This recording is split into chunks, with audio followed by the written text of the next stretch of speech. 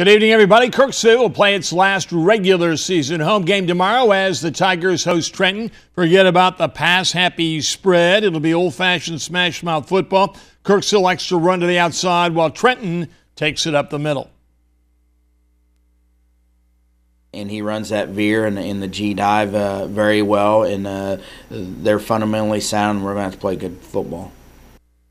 UW will be rocking tomorrow when Macon will host Brookfield. Basically, there's a lot at stake, and it's like starting the playoffs 2 weeks early. Pretty much. I mean, you're playing for certainly a district seed and home football games, and you want to improve your lot as much as you possibly can. Milan will host North Shelby. The key for the Wildcat defense will be to stop a pair of talented playmakers. They've been able to score points. They have a couple good backs that we've got to really contain, and we've got to really keep an eye on. Davis County will host PCM Monroe. In the last 2 weeks, the Mustangs have won by 22 points and lost by 45. So after a big loss, what has Davis County been working on? Just trying to improve every day and just trying to do some of the little things, and because some of the little things is what kind of bit us. And I think we did a good job of making progress on that, and you're never going to be perfect at it, and so that's something we can always strive to do, is get better at some of those little things.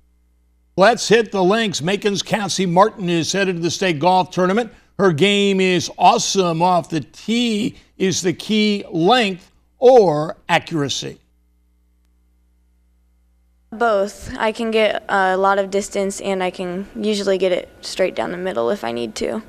You intimidate people with your length? Sometimes. They say that I can usually outdrive them, but I don't know if I really intimidate them that much. The Kirksville girls will be going to state as a team, but individually they will not change a thing. My goal is just to play it like another round of golf. I mean, you put a lot of pressure on yourself. It's going to really affect how you perform.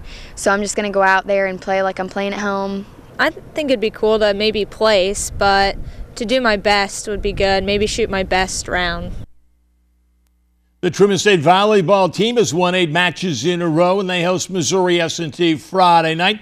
It's a team that runs their hitters out of different spots. And one of the things we're very good at this year so far has been keeping people out of system. And that's one way that you slow down an offense like that, is don't allow them to pass well, be aggressive on your serves, and really make their offense one-dimensional.